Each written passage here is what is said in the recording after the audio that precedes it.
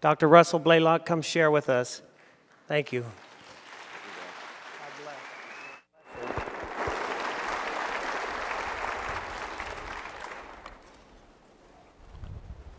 Well, I thank all of y'all for coming. I'm going to tell you some things that might shock you, upset you, but it'll change you. And that's the purpose of knowledge, is to change you. One of the things that's in Ecclesiastes that's always stuck in my mind throughout all that I've done is these words. It says, "For in wisdom is much grief, and he who increases knowledge increases sorrow." And we find in this modern world that's true. The more you know, the more grief there is. The more that you increase your knowledge, the more there is sorrow. And that's because it upsets the status quo, and you begin to develop some enemies.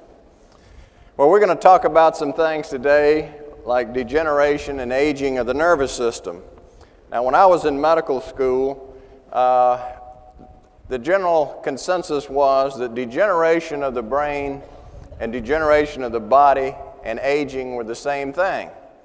We thought that the brain, as it aged, begins to lose its cells.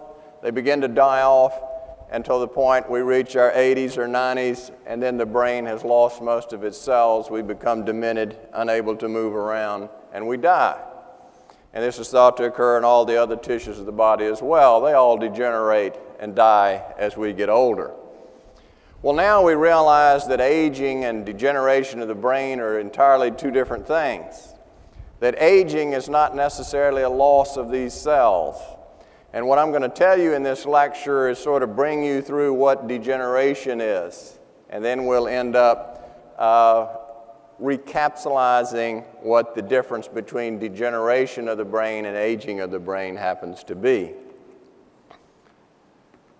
Now, in order to understand what we're thinking today in modern medicine and modern science, biological science, all diseases that we find seem to be related to a few things. We find this in physics, we find it in all science, that things sort of break down into simple concepts. And the simple concept is that most disease seems to be related to something we call free radicals. Now, free radicals basically are just little hot particles that bounce through cells and they damage everything they touch. If we, for instance, look at this cell, we see the different components. There's a membrane on the outside we call the cell membrane. That's made mostly of fat or lipids.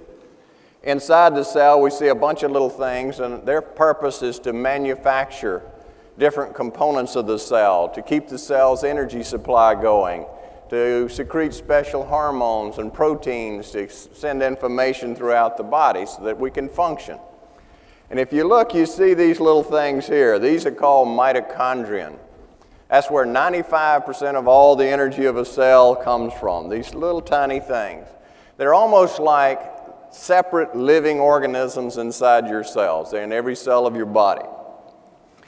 And like I said, they make 95% of the oxygen. But in the process of doing that, about 2 to 3% of that oxygen escapes as free radicals. And these free radicals, as they escape this little mitochondria, they bounce all over the cell, and anything they touch, they burn. We call that oxidation. So if they hit the DNA, they damage the DNA. If they hit proteins or enzymes in here, they damage them. And if it bounces up and it hits this cell membrane, it sets off a chain reaction. And that chain reaction we call lipid peroxidation. And that's just a slow damage or not actual destruction, but damage to the cell membrane, so it changes. When we're young, this cell membrane is very fluid-like. Things float in it.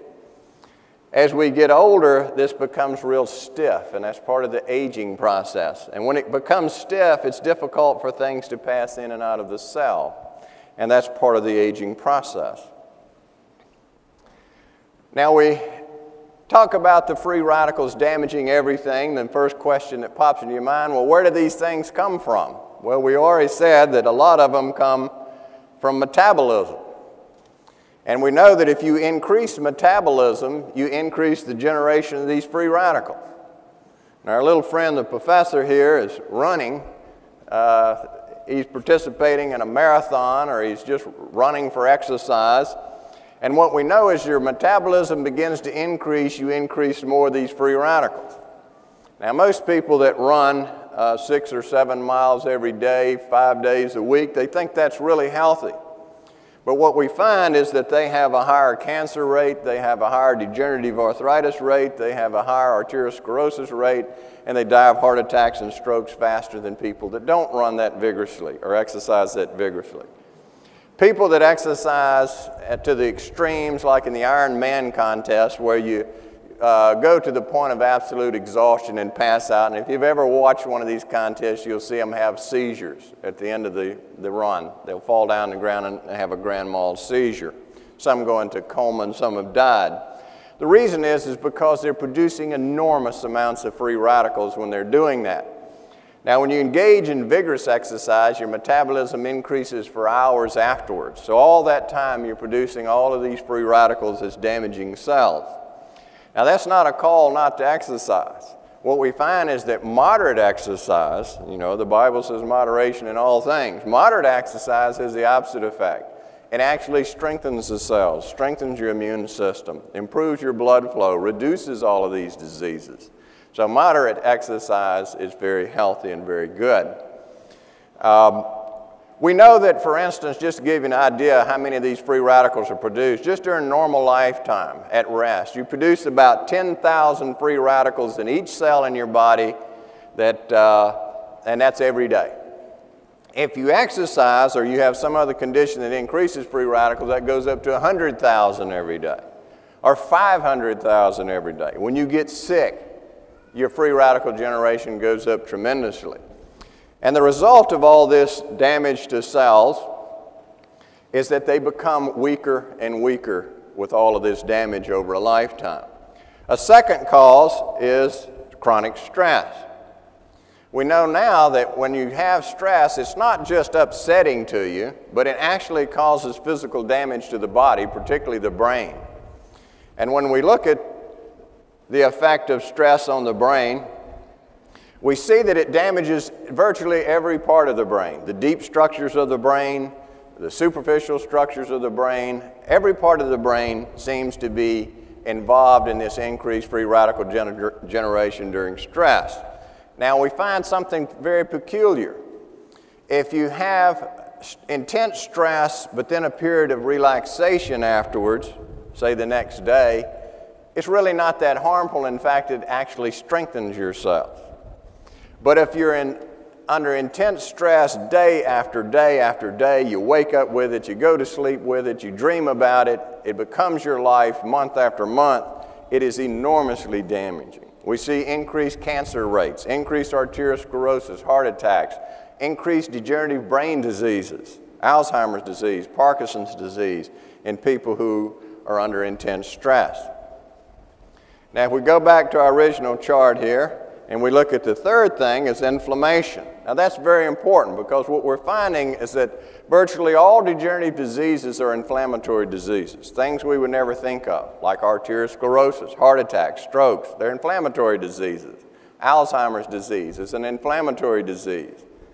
And when you have inflammation in your body, you produce an enormous flood of these free radicals. They're just pouring out of the cell, damaging everything, damaging the DNA, the cell membrane, your enzymes, your ability to produce energy in your cells is all impaired by this dramatic free radical production. Diseases like lupus, rheumatoid arthritis, all of these chronic inflammatory diseases produce enormous numbers of free radicals and damage. Now let's look at three other things that cause free radical generation. Irradiation. Every time you're exposed to radiation, it produces an enormous number of free radicals. That's how radiation kills you. And you say, well, I don't work in an atomic energy plant and I haven't been around an atomic explosion lately, so I'm probably protected. Well, you've been out in the sun. When you go out in the sun, these are UVA, UVB light rays. They're radiation. When they penetrate the skin, they produce an enormous amount of free radical generation inside of your skin. And let's say you go out for the first day of summer, the first week of summer, go to the beach, and you lay down for 30 minutes. Within 30 minutes, the amount of free radicals produced in your skin depletes virtually all the antioxidants in your skin. And what happens? You burn. Sunburn is a very good example of the power, the destructive power of free radicals. Your skin becomes red and inflamed and painful. You can't stand to put your shirt on or your blouse on because of the intense pain from these free radicals that have been generated. If you stay out in the sun longer, your skin will start to blister, and if you stay out longer than that, it'll start to ulcerate and die. So free radicals, in terms of irradiation from sun, are very powerful. You can end up in the intensive care unit if you stay out in the sun too long. Another way you get exposed to radiation is if you have X-rays. Let's say you go to the hospital and you're going to get a chest X-ray. When those X-rays pass through your body, they produce free radicals. And with the chest X-ray, it's really not that much radiation, not that many free radicals, and not that much damage. But let's say you go to the doctor and you go to get your X-ray, and you're going to have an upper GI series, lower GI series, a gallbladder series, a chest CT scan. Oh, and while you're there, let's go ahead and get that mammogram you forgot to get last year. Well, by the time you've gotten all those X-rays, you have gotten a substantial dose of radiation. You have produced a lot of free radicals in your body, and you've produced changes in the DNA of your cell that could lead to cancer later, even 10 years, 20 years later. So there's some substantial risk to having a lot of X-rays done. Now, this is not a call to refuse X-rays. What you have to do, as we'll go along in the lecture, is there's ways to to increase your defense against these things by increasing your body's antioxidant capacity. Another way you get exposed to intense radiation is if you have a cancer and they're going to treat this cancer with radiation therapy. That's how it works. When the radiation goes through the cancer cells, it produces enormous amounts of free radicals in the cancer cell, and it burns the cell up. It kills it. Unfortunately, it scatters some of that radiation to the normal cells around the cancer. That produces damage to your normal cells, and that's why we see a fair number of people who have cancer treatment with radiation come back with a secondary cancer. Chemotherapy does the same thing. Chemotherapy also increases free radical generation enormously, and often that's how it kills the cancer cell. Unfortunately, it also kills bone marrow cells, and all other cells, liver cells, are also damaged by the chemotherapy. And there's final result of all of this free radical damage, where these little particles are bouncing all through the cell, as our little professor shows you, is that it produces a sick cell. How do we protect ourselves against all of this free radical damage that's naturally going on every day, ever since you were born, ever since you were conceived until the time you die? You're going to produce free radicals and you're going to be exposed to them. Well, the body has an incredible, efficient antioxidant system to prevent damage by free radicals. Now, the way that God constructed it, the way He constructs everything, is quite brilliant. It's a three-tier system that all works together. Most of us are familiar with the vitamins because that's what you see on television. They say take your antioxidants, vitamin C, vitamin E, beta-carotene. Well, these are powerful antioxidants, but they're not the only ones. Vitamin D, vitamin K, minerals, magnesium, zinc, selenium, they're all powerful antioxidants. They all work in different parts of the cell. They each have a particular job to do in different parts of the cell. But that's not the whole story. We also have special enzymes that are located throughout all the cells and tissues of our body, and their function is also to neutralize these free radicals so that they won't do damage. And a third tier, some special type molecules, the most important of which are these two, glutathione and alpha-lipoic acid. There won't be a test after this lecture, so you don't have to remember these names. But these are extremely, extremely powerful antioxidants. We know that the level of glutathione in your body determines your sensitivity or likelihood of developing cancer. We know that the glutathione levels in your brain cells determines whether or not you're going to get Alzheimer's disease or Parkinson's disease. Alpha-lipoic acid is about as close to a miracle antioxidant as you can get.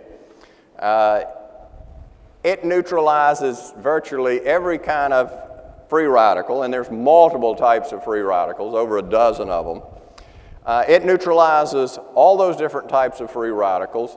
It also restores the ability of vitamin C and vitamin D and vitamin E to be antioxidants. Now, every time vitamin C, for instance, interacts with a free radical, it becomes oxidized, and vitamin C becomes a free radical. It's not as powerful as the other ones, but it is. So if you just take vitamin C, you're actually doing harm, because that vitamin C will gradually oxidize and become an oxidant, and it will do damage. That's why God made this elaborate system we have here. It's because it all works together. Vitamin C restores vitamin E. Vitamin E restores vitamin C. Alpha lipoic acid restores them all. Now let's look at oxidative stress and brain aging. What is the effect of all this oxidation in the brain? Well, what we see is that it's one of the big effects is on DNA. And we see that when free radicals increase with aging, there's actually a fourfold increase in this oxidation of DNA. So after middle age, your DNA oxidizes 4 times faster than someone who's 20 or 30 years of age. Now, the mitochondria, and those little things that produce all the energy in the cell, they're so important, they have their own DNA. They don't need the cell's DNA. And they oxidize 10 times faster than DNA inside of the cell. So it undergoes very rapid oxidation. We know that after age 70, your DNA actually oxidizes 15 times faster than it does when you were 20. So as we age, we become more and more sensitive to these free radicals, so the damage increases almost exponentially. And shockingly, we find that the sensitivity of the brain to oxidation is higher even when your antioxidant levels are normal. And that's because you've gone a lifetime with damage from these free radicals from the day that you were born. So these cells are weaker. And that means that you need antioxidant levels that are even higher. Now let's look at why the brain is so vulnerable to aging and degeneration. And it is more so than most organs in the body. It ages somewhat faster. Number one is because the brain has the highest content of polyunsaturated fats of any organ in the body. Now, polyunsaturated fat means that it's easy to oxidize. If you expose a polyunsaturated fat to oxygen, it becomes rancid. Most of us are familiar with the odor of rancid fat. That's the milk that goes rancid. So the brain has a very high content of this very sensitive fat. We know also that as we grow older, the amount of iron in our brain begins to increase. Now, you've probably been told most of your life that iron is wonderful. Well, iron is critical to human life, but it's also very damaging. As we get older, iron becomes a problem, not a solution. Iron is one of the most powerful generators of free radicals that we know of. It undergoes certain reactions inside of the cell that promotes the development of very, very powerful free radicals. And so the old advertisements where they tell you to take your Geritol, they went for iron shots to increase your strength and increase your health, particularly after age 50, were wrong. That increases your risk of heart attack, stroke, Alzheimer's disease, Parkinson's disease, arthritis. Every disease that has to do with degeneration of tissues is significantly increased if your iron increases. Now, women have a built-in protection system. During the time that they're having their periods, they get rid of extra iron. Once they stop, once they undergo menopause, they actually accumulate iron faster than men do. And that is one of the principal reasons why women after menopause have such a high incidence of heart attack and stroke, because of the accumulation of iron, the iron triggering the free radical generation. And we know that the brain, because of its high fat content and its high oxygen content and its high iron content, is very dependent on antioxidants. If the antioxidants in the brain fall, even for short periods of time, it produces enormous damage to the brain. Can be permanent damage sometimes. We know that the brain has an enormously high metabolic rate, one of the highest metabolic rates of of any organ in the body. And what did we say? We said that metabolism is one of the chief causes for free radical generation. And finally, the brain uses only one fuel. It uses glucose. It has no other fuel that can keep it alive. Now, it can use other fuels less efficiently, but not enough to stay alive.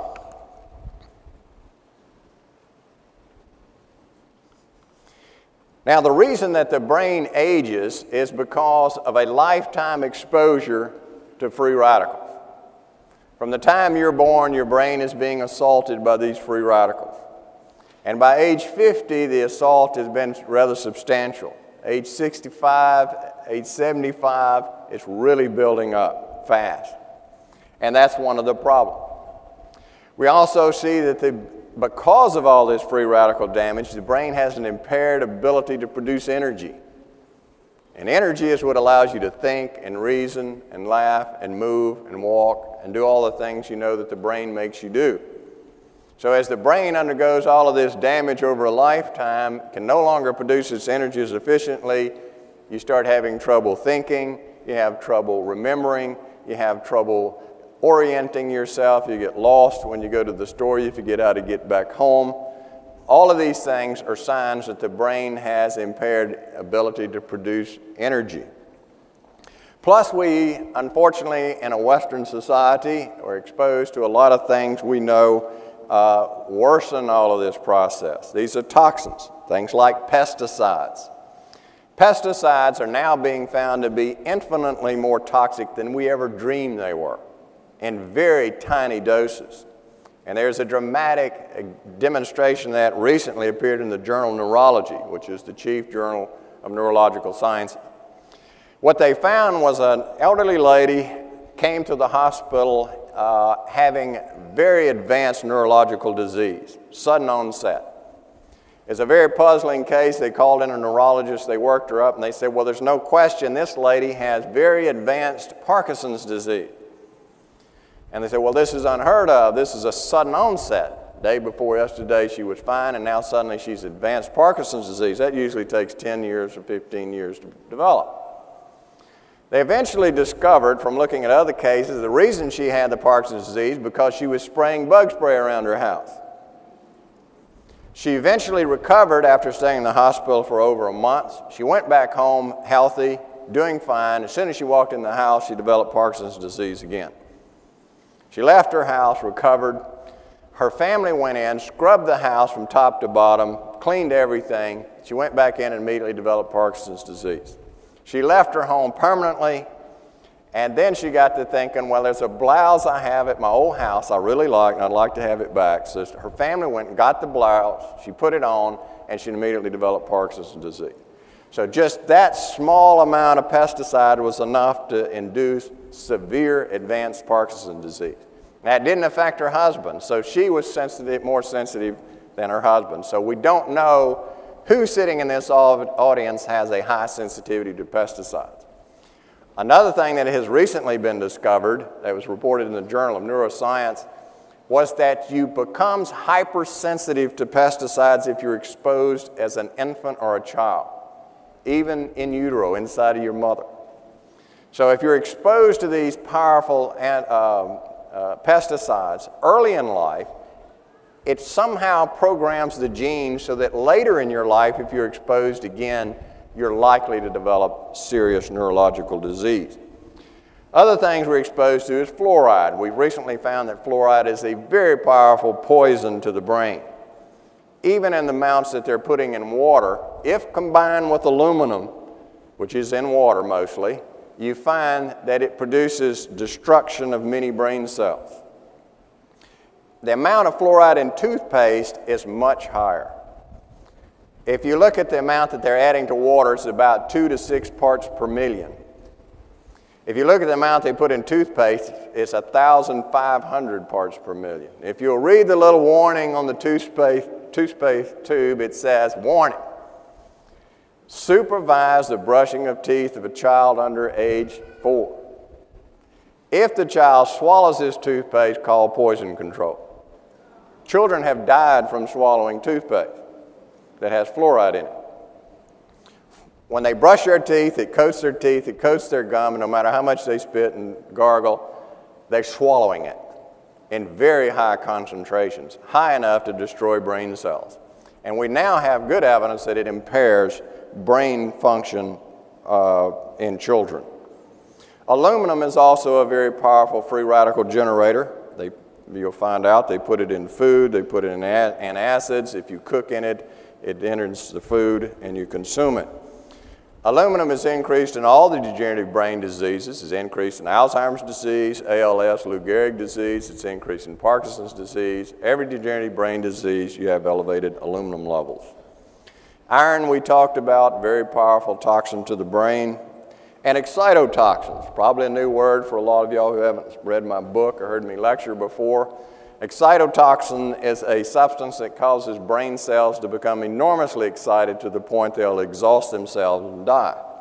And we're finding that there are a lot of excitotoxins being added to food. Some of them you're familiar with, like MSG.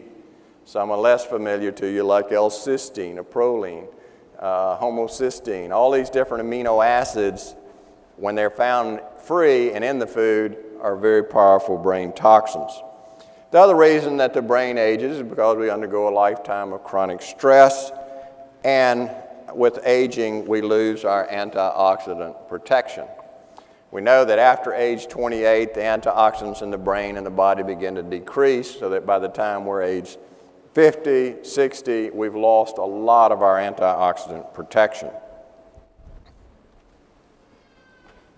Now, if you look at the degenerative process, this is for colon cancer, but you can superimpose on this arthritis, diabetes, hypertension, heart attack, stroke, any disease you want to can be superimposed on this graph. And basically what it shows, this is age 0, in other words, when you were born, and this is about age 55. You see something dramatic happen. This is the onset of disease. We see that as you reach age 50 and 55, suddenly these degenerative diseases increase enormously. Up until that time, they're quite uncommon. Now, most of us say when you reach 50, you know, things are hurting that never hurt before. I'm falling apart. So it's like everything's going wrong just because I celebrated my 50th birthday or my 55th birthday. Well, there's a lot of truth in that. And that's because from age 0 to age 50, you've undergone a lifetime of free radical damage to your body. So that by the time you reach 50, you've run out of room. The cell can't accommodate to all that damage any longer. And when that happens, everything starts falling apart because the cell has just about reached the limit. Its cell membrane is no longer fluid. The DNA has been seriously damaged. It can't produce energy as well. And so you begin to develop diseases. Arthritis, hypertension, diabetes, heart attack, stroke, cancer. All of these things start to appear about that time. Now, if you look at a brain, this is a nice, healthy brain. That's what you want your brain to look like. This is not what you want it to look like. This is a disease similar to Alzheimer's disease, but what you see is this is what the healthy part of the brain looks like. And this is shrunken and shriveled. This is where all your memory occurs. This is where you interrelate all of your different memories, what things smell like, what they taste like, what they sound like. It's a very important part of the brain, terribly shrunken. This is what happens in Alzheimer's disease. Now, the brain needs 3 things. Mainly. It needs a lot of things, but these are 3 things that it absolutely has to have. It has to have energy, it has to have magnesium, and it has to have antioxidants. Now, the second of these is the most ignored, even by the physicians. Yet there's an enormous amount of literature in the medical journals about the very incredible power of magnesium to prevent disease. Doctors don't read it because it doesn't have a pharmaceutical name on it. Your brain without energy cannot exist. It's highly energy dependent. It doesn't move, it doesn't walk around, it just sits there. If you look at it, it looks like a bowl of jelly in a living person. But it has to have energy, and it has to generate this energy. As we get older, we lose some of the ability to generate energy in the brain. But if you undergo normal, healthy aging, even to age 100, the ability of the brain to produce energy hardly decreases at all. It's only when there's pathological aging, that is, when it's not normal, that you begin to lose energy in your brain. One of the first things you see in Alzheimer's disease is a loss of energy in the brain. 10 years before you ever develop any symptom. We have a way to measure that with a PET scanner, positron emission scan. 10 years before they develop the first symptom, you can see that those parts of the brain that will be affected are already losing their energy supply. And you're also losing their antioxidants. Magnesium is one of the most powerful protectants of the brain. It can protect the brain against every kind of insult you can imagine, a stroke, blunt trauma, any kind of disease, and it's decreased in every disease of the brain. Third is antioxidants, and we've already talked about antioxidants and how important they are to the brain. Now let's take a look at Alzheimer's disease, just to see what happens in this disorder. If we look at Alzheimer's disease, it is a chronic inflammatory disease of the brain. That's what it is. And we discovered that quite by accident. They were looking at some patients who had rheumatoid arthritis, who took anti-inflammatory drugs. And they found that the incidence of Alzheimer's disease in these patients was 6 to 12 times lower than anyone else. And then they looked at people who had leprosy. They take a drug called dapsone, which is a powerful antioxidant and anti-inflammatory. And they found the same thing with them. They had a very, very low incidence of Alzheimer's disease, no matter what their age. And so they realized that there's some inflammatory going on in the brain in Alzheimer's disease. And then they started looking at other things associated with inflammation. They found that all cases of Alzheimer's disease have elevated iron levels. They all have elevated aluminum levels. They all have elevated free radicals. They all have elevated lipid peroxidation, that destruction of the cell membrane. They all have decreased energy. And they all have increased sensitivity to those things in the food we talked about, excitotoxins. And they all had very low magnesium levels in that parts of their brain that were involved. So the pattern fits for Alzheimer's disease. Well, let's look at Parkinson's disease. Again, we see the result is a lifetime of injury by free radicals that produces the disease in this particular part of the brain. And one of the earliest changes is the loss of that antioxidant that I tell you is the most important antioxidant in the body, glutathione. It's lost before you develop any symptoms. You don't even know you have Parkinson's disease. It's 10 years away. The glutathione level starts to fall. Second thing is the iron level in the brain starts to rise, particularly in that part of the brain. And they think, and what studies show, is that people who have Parkinson's disease have abnormal metabolism in the brain for iron. So they tend to accumulate iron. Then we see a loss of the antioxidants in the brain. We also saw that in Alzheimer's disease. So the brain can no longer protect itself. And we see the same thing with Alzheimer's disease, a loss of the ability of those cells to produce energy. It's thought that excitotoxins play a major role in Parkinson's disease as well. Both of these diseases are thought to be caused by excitotoxins. These are excitatory things like glutamate, aspartate, homocysteine. And that's because excitotoxins produce enormous amounts of free radicals in the brain and other tissues. Now again, it's back to what we said.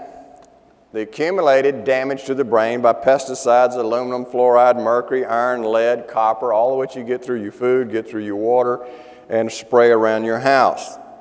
We know food additives like monosodium glutamate, aspartame, carrageenan. If you'll look on some of your foods, particularly ice cream, you'll see a name called carrageenan. It is a very powerful inflammatory chemical. We use it experimentally to produce inflammation and study inflammation. They put it in food now. It is also considered a procarcinogen. We have advancing arteriosclerosis because of all this free radical generation, and the brain needs a lot of blood. It has to have glucose, it has to have oxygen, and it has to get rid of toxins. So if the amount of blood going to the brain is not proper, which occurs with hardening of the arteries or arteriosclerosis, the brain is impaired, and we lose energy in the brain.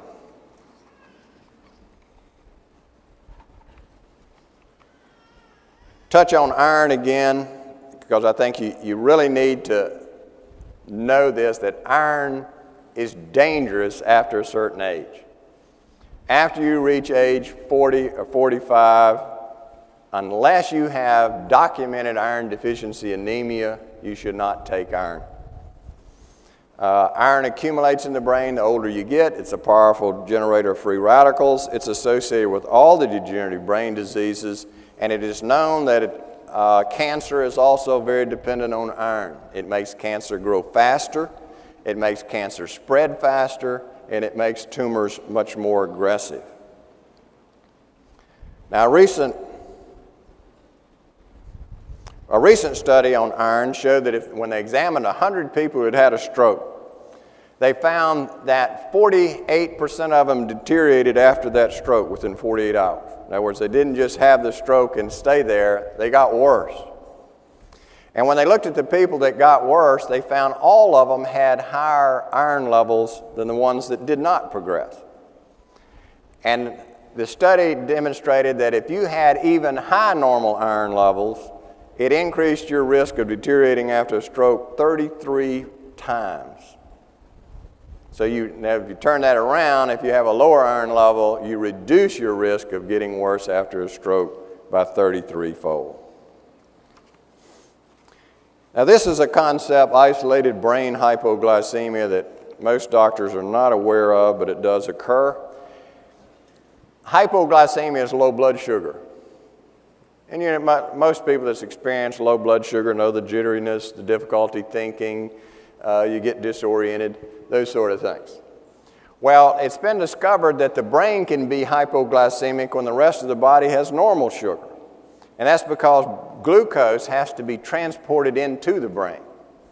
And as we age, as we develop certain conditions like Alzheimer's disease, we're exposed to free radicals and excitotoxins, all impair the ability of glucose to enter the brain. So if you're getting these symptoms and you go to a doctor and he draws your blood sugar and he says, well, your blood sugar is just fine, that doesn't mean that your brain's getting the glucose it needs. We find that often, particularly in Alzheimer's disease, a lot of the symptoms resemble hypoglycemia.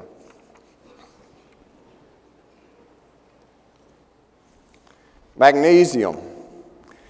Magnesium plays a vital role in every cell in your body. It's responsible for helping out as a cofactor 300 enzymes in your body, many of which have to do with energy. And a lot of people that are magnesium deficient, one of the first things they notice when you give them magnesium is they have a lot more energy than they had before. It is a powerful antioxidant. It protects the brain against excitotoxicity, that is, these damage by these excitotoxins in the brain. It's very sensitive to magnesium. If magnesium is low, it increases sensitivity to excitotoxins 100-fold. A recent survey of 37,000 normal people walking around found that 75% of them were deficient in magnesium. 3/4 of those were severe deficiencies. If you have a heart attack and you have a low magnesium, there's a good chance you're going to die of that heart attack. If you have a stroke and you have a low magnesium, it dramatically increases your risk. You'll die from that stroke. Magnesium can lower blood pressure. Recently it's found that it prevents fat from entering the walls of blood vessels, so it may prevent arteriosclerosis, that is heart attacks and strokes. It's been found to strengthen the bones significantly. It prevents migraine headaches, particularly when you combine magnesium with riboflavin, the vitamin. It is a very powerful preventative of migraine headaches. Just to give you an example of the power of magnesium to prevent stroke problems, this is a slice of a brain, of a human brain. If you shut off a blood vessel that feeds this side of the brain, what you see is in this blue area, I should have made it bluer, but about that much brain will die when you shut that artery off. That's what a stroke is. If you feed this same person a high intake of magnesium and do the same thing, only this little red area will die. The rest of this will survive. And if you do this in animals, you find the ones that you don't give magnesium is a very high mortality. About half of them will die and the rest will be crippled. The ones you give magnesium, all of them will survive, and most of them won't have any neurological deficit at all. So magnesium is very protective of the brain. Same thing in the heart. If we look at the heart, if you shut off a blood vessel to the heart, the blue area, all of this wall of the heart will die. That's what a heart attack is. If you take this same person, give them a high dose of magnesium, only the little red area will die, or even smaller. So the chances that they'll die from the heart attack are much greater with low magnesium than with high magnesium, and the severity of the heart attack will be greatly diminished by magnesium. Now let's look at some bad fats and some good fats, because there's a lot of confusion about this.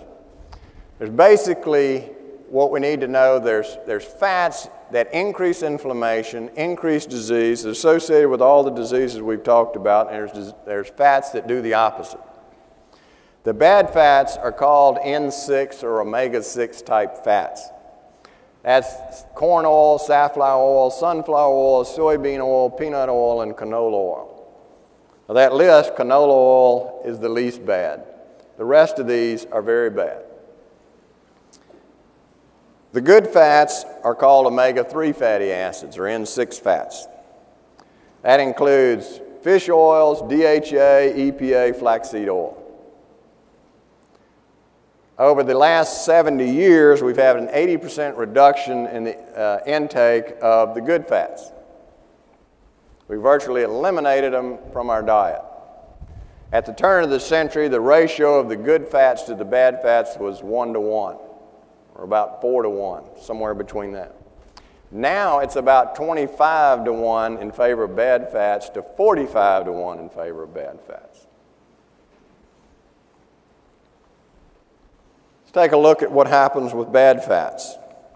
We know that the bad fats, these omega-6 fats, dramatically increase inflammation. We said Alzheimer's disease, inflammatory disease. Most degenerative diseases are inflammatory diseases. So it dramatically increases inflammation. If you have rheumatoid arthritis and you're consuming a lot of these fats, your rheumatoid arthritis is going to be dramatically worse. If you have lupus, you're going to be dramatically worse. If you have Alzheimer's disease, you're going to be dramatically worse. We know that these fats are powerful inhibitors of the immune system, extremely powerful. You can take a certain strain of rat that never metastasizes cancer. In other words, it will not spread from where the tumor is. If you feed them corn oil, it'll spread all over their body. We know from multiple scientific examinations that all of these oils dramatically promote the growth of cancer and the spread of cancer. And they make the cancer much more aggressive. If you're consuming a high intake of them, you're more likely to die from your cancer. We know that it dramatically accelerates arteriosclerosis, so you're more likely to have a heart attack and a stroke if you consume these oils. We know that they promote free radical production and worsen the damage by free radicals. And they're associated with all the degenerative brain diseases. Now, what about the good fats? Well, they sort of do the opposite thing. They stimulate the immune system, make it stronger. They inhibit the formation and growth of cancer and spread of cancer. They reduce inflammation. They're very good anti-inflammatories. They improve the memory of the elderly. They may actually prevent Alzheimer's dementia and Parkinson's disease. And they are absolutely essential for the development of the normal brain. So I've seen a lot of small children, some pregnant ladies out here. These oils are critical for the formation of a baby's brain. Now, the book I wrote is called Excitotoxins, The Taste That Kills, and most people look at this and have no earthly idea what that is. The reporter yesterday it was sort of like a deer in the headlights. She had no idea what I was talking about. I didn't create the term excitotoxins. It's created by a neuroscientist. It is now mentioned in all the literature that has anything to do with degenerative brain diseases. Excitotoxins are considered to be the key element for all degenerating brain conditions. And that's because excitotoxins produce enormous amounts of free radicals. It may be that they also increase your cancer risk. It may be that it plays a major role in maldevelopment of the brain. Things that are put in your food is basically what the book is about. And this is MSG, monosodium glutamate, L-cysteine, homocysteine. All of these things are being added to food now, and they all produce destruction of the brain. Also, it's about NutraSweet. So basically, we're going to concentrate on the effect for a few minutes of the excitotoxins on brain. These are the big lies by the government and by the industries that make these things. And they've gone through a litany of lies as the scientific information has come out that demonstrates how damaging it is in your food. Number one, they say, well, there's only a small amount of MSG in food, nowhere near the amount that produces these lesions experimentally. Well, it's now been shown through several experiments that humans indeed do get this much MSG in their food, particularly small children, unborn children.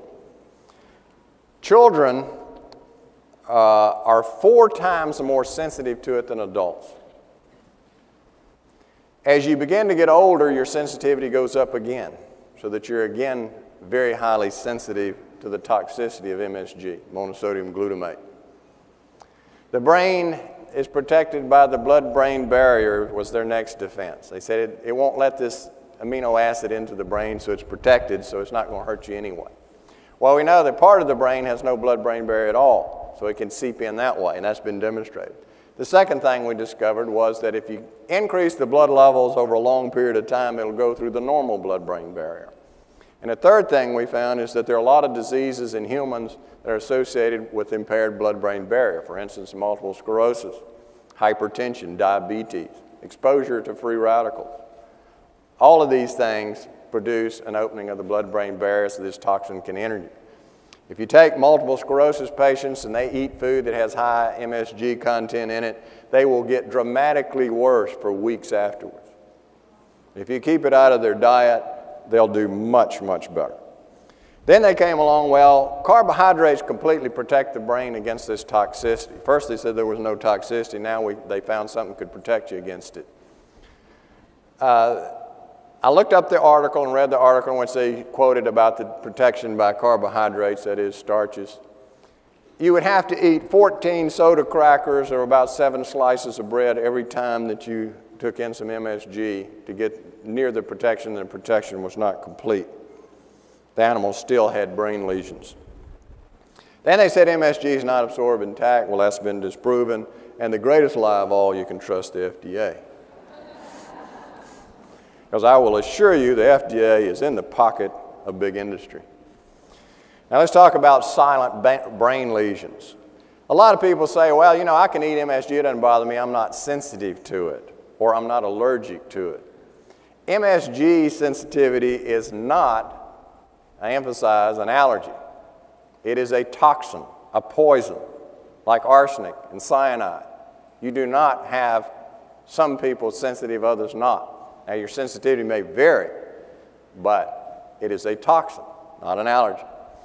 The other thing is, because you feel nothing when you're consuming it doesn't mean it's not destroying your brain cells.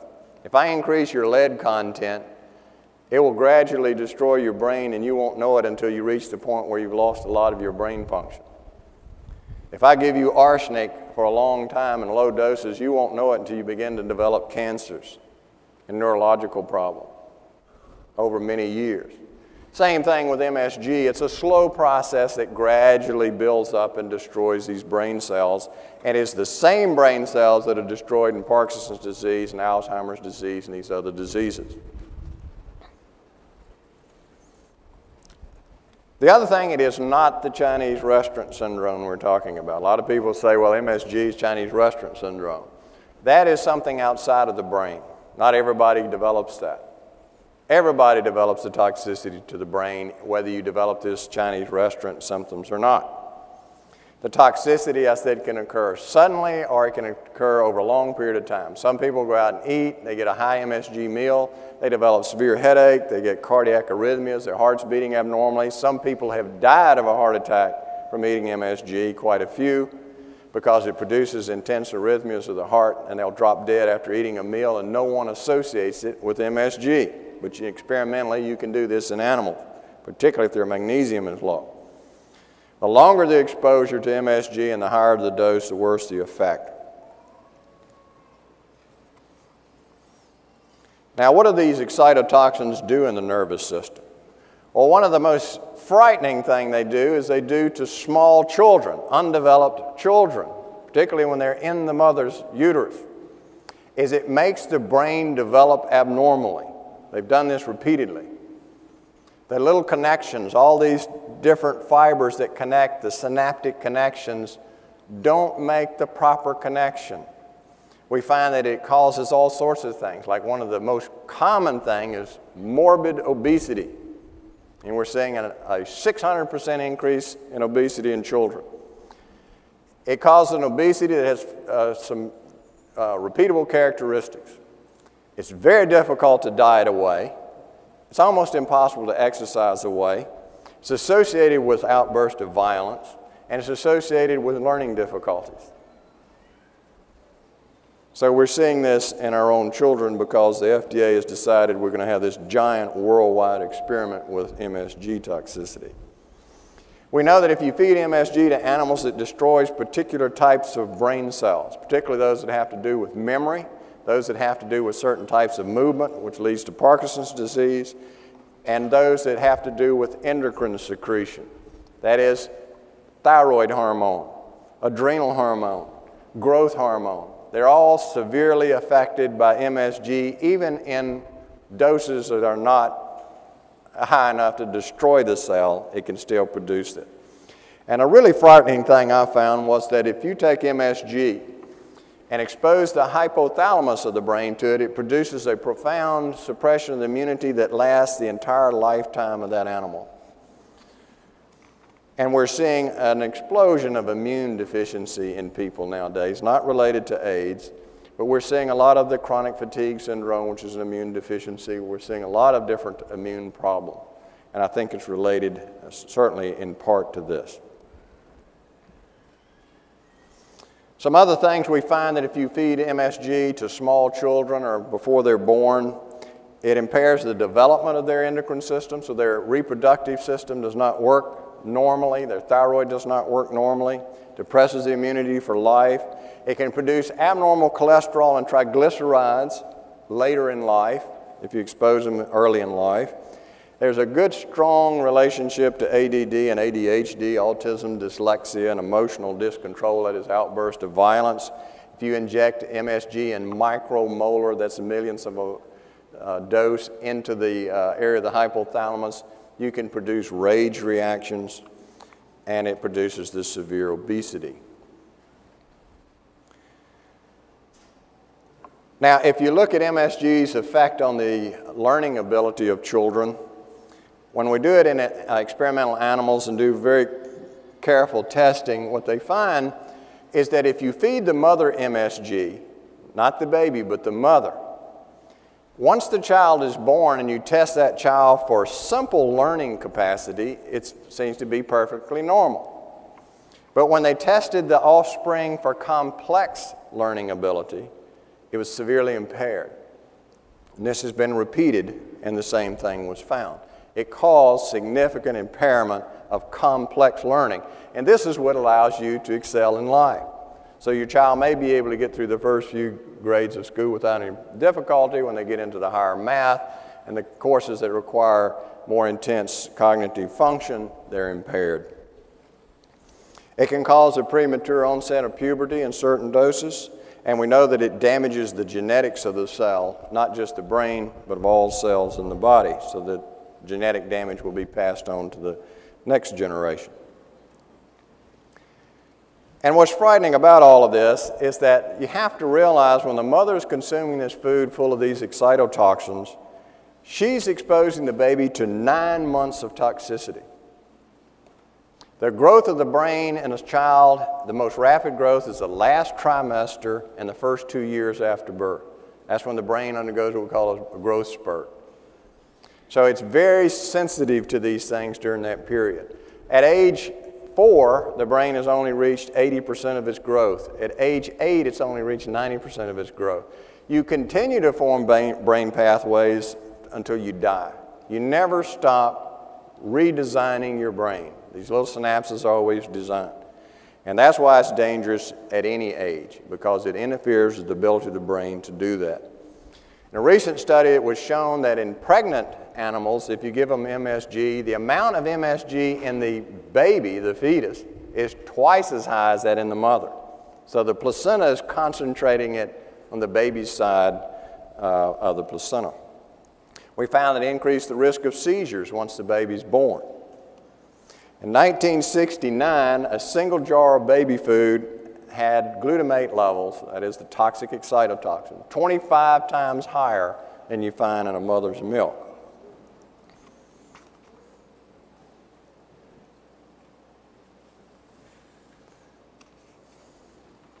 These are some of the disguised names of MSG. The industry once started putting out the word, and once this book was published, they realized they had a problem, and people were beginning to recognize that MSG was dangerous, so they changed the name, and the FDA allows them to do that.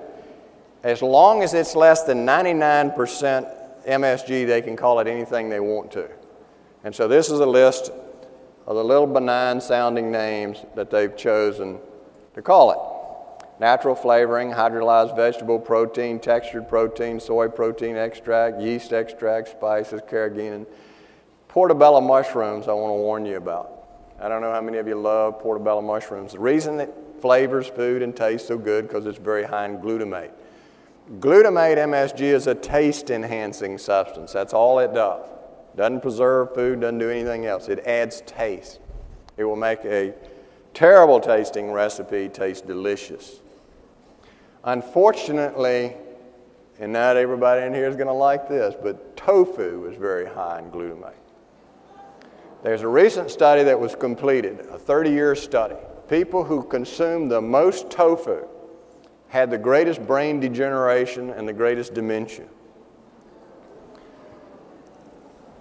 They, at the present time, say they don't know why, but it's a good study. There was other studies that indicated the same thing, and I think it's because of the very high glutamate. Now, a lot of people eat tofu because they think it prevents breast cancer. Tofu does not contain genistein. Genistein is what people in the scientific world associate with reduction of breast cancer and ovarian cancer.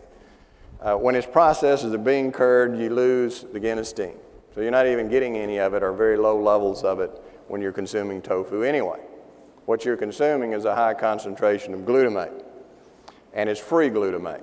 That's why it tastes like meat, and you can exchange it for meat, because MSG has a meat-like flavor. That makes it very dangerous for developing children. I would caution people not to consume a lot of tofu, particularly the ladies when you're pregnant. Your small children shouldn't be consuming tofu because it'll affect the brain formation. Now, if you occasionally want to taste it or a small amount of it, that might be all right. That's what I understand the Japanese do. They don't eat it in huge amounts like we do. We tend to overdo things. Processed foods high in excitotoxins, salad dressings, commercial salad dressings, particularly diet dressings, diet drinks, Coke, Pepsi. Crystal Light seems to be one of them that's most associated with seizures. Diet foods, because they're low fat, they lose their taste, so they add a lot of excitotoxins to them. Commercial soups are just about all have excitotoxin. I have not found one yet that doesn't. Campbell's soup's one of the worst. Checked recently, they had 4 different excitotoxins added to a single can of soup. And we know that when you add them as individual components, they're infinitely more toxic. They're also more toxic if they're in a liquid form. And the thing that everyone loves now, you see just being heavily promoted, is the liquid dietary supplements, Ensure, Slim Fast. They also have a lot of excitotoxins in them. Now to cheer you up a little bit more, let's go. Let's go to aspartame. Aspartame, NutraSweet, equal. It's just, you know, you think MSG was bad. This is worse, much worse. When this product was put together, it's made out of 3 basic components. It's made out of an amino acid called phenylalanine, methanol, which is methyl alcohol, and aspartic acid, which is an excitotoxin. They combine these 3. Methyl alcohol is so poisonous it's carefully controlled by the EPA, even in very tiny doses. Phenylalanine in high doses produces a disorder called PKU, phenylketonuria, which destroys brain pathways in children, producing permanent mental retardation. And aspartic acid is an excitotoxin that will do the same damage that MSG does. Now, interestingly, when G.D. Searle, the company that made aspartame originally, when they did their original study, it was not approved by the FDA. A group of panel met, which had pathologists, neuropathologists, neuroscientists on it. They looked at the data. It indicated from their own study there was a dramatic increase in brain tumors in the animals that were exposed to aspartame, and they used low doses, medium doses, and high doses, and all of them it was increased. A 47-fold increase in brain tumors, as well as tumors of the ovaries, testes, uterus, breast, thyroid, and pancreas. So it produced multiple cancers throughout the body. Now, when this study came out and they lost their approval, they immediately repeated this test. And then they came out with a dramatic, said, oh, we don't know what happened on the first test, but the new one shows that it didn't produce any increase in tumor. Well, a neuroscientist looked at it, and it looked a little fishy because the control animals now were developing as many tumors as the ones that originally were exposed to NutraSweet. Well, the government investigated this, and it's written up in a report called the Bressler Report, which causes the Monsanto company to have apoplexy. But in this report, they discovered that the tumors were being removed and thrown away and called normal. They found that the feeds were being switched so that the control animals were also being fed NutraSweet. But when the panel re-met, the panel had 3 or 4 neuroscientists on it, one of which was a very famous neuroscientist, probably one of the greatest names in neuroscience. They recommended it not be approved. It was approved over their objection by the person who was the chairman. And interestingly, 3 months later, he went to work for the G.D. Searle Company's advertising firm. Left the FDA. That's happened multiple times. That's not the first instance of that.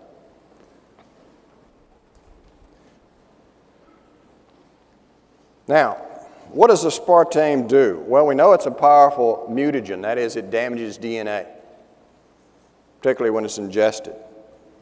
We also know that the methanol in NutraSweet breaks down into 2 products, formic acid, which is the poison that fire ants sting you with, and formaldehyde, which they used to embalm people with.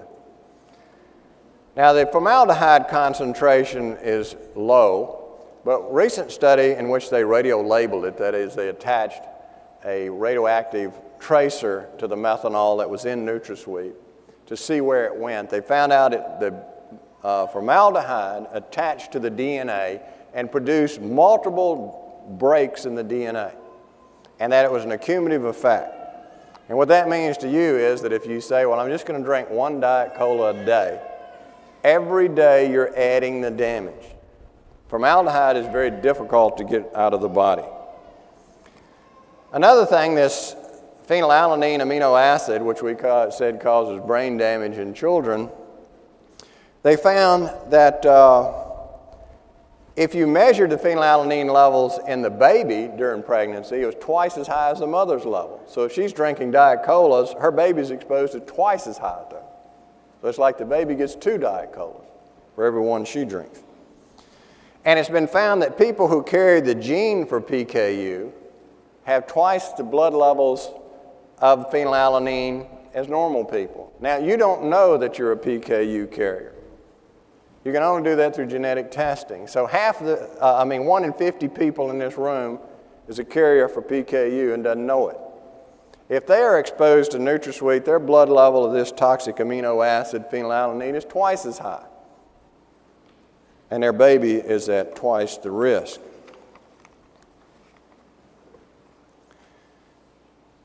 We know that it increases the risk of seizures, results in a loss of memory, confusion, disorientation, can produce headaches, worsening of multiple sclerosis. They get very bad off after exposure to NutraSweet. Loss of diabetic control is being promoted to diabetics. The nutritional associations and dietetic associations encouraging diabetics to use it, yet there's good evidence it makes them worse. Loss of, they actually gain weight. They found that at least 1/3 of the people on NutraSweet gain weight, and they're taking it to lose weight. And in some people, it causes blindness. Now, this comes from the FDA's list of complaints. Now, the FDA collects complaints about food substances. 75 to 80% of all the complaints about anything to do with food in the United States is related to NutraSweet. That shows you how many people are complaining, millions. And only 10% of people that have problems actually write the FDA, according to their own statistics. Now, we know that when phenylalanine levels are high, it interferes with the brain formation. Phenylalanine also breaks down into other products when it's in your body, one of them phenylacetate, which also has been shown to produce abnormal brain development. Now, when phenylalanine increases 5-fold higher, you see a 10-point drop in a baby's IQ. A 6-fold increase reduces the complex cognitive function by 10%. So it's rather profound.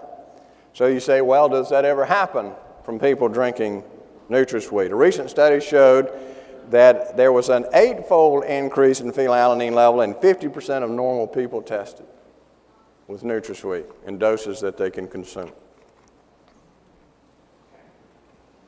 Another study showed, if you look at the National Collaborative Study for Maternal PKU, and this is a guideline for women that are pregnant, recommended that the phenylalanine level be less than 6 milligrams per deciliter to prevent brain damage. So they tested normal people and PKU carriers to see what blood levels they attained. 14% of normal people had levels higher than that. So 14% of y'all would have a higher level. If you're a PKU carrier, 35% people were higher. So those of you out here that are PKU carriers and don't know it, your rate's going to be much higher. 5% of normals were higher than 10 milligrams per deciliter, and 12% of carriers were greater than 10. So we're talking about nationwide tens of millions of people whose babies and themselves are at significant risk. The consumption of aspartame continues to climb. It's quadrupled between 1983 and 1988. Diet Cola drinkers consume 6 times as many colas as those who drink sweet colas. And the consumption continues to increase 20 to 25% annually. It goes by all these little cute names they've thought up. And this is just my cartoon about what happens when you drink NutraSweet. They like that cartoon. And I'm just going to touch on some brilliant things the government has done. This is one of the Janet Reno stormtroopers capturing this dangerous little 6-year-old. That's a sideways slide. This is just a review. You don't have to turn your head. I'll tell you what. Brilliant things the government has done. Adding fluoride, adding aluminum to foods. A lot of foods have aluminum added now. Adding iron to foods. You know, the pasta has iron. A lot of grains have iron added by law. Approving aspartame. Injecting excitotoxins into poultry. Most of y'all don't have to worry about that. Spraying vegetables with MSG. And the last side says just about anything else the idiots can think of.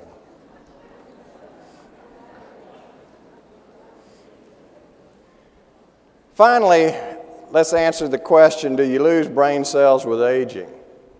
If you age in a healthy way, you don't. A study that was done of people between the ages of 60 and 100 found there was no apparent loss of brain cells with normal aging. So the old idea that you just progressively lose brain cells is not true.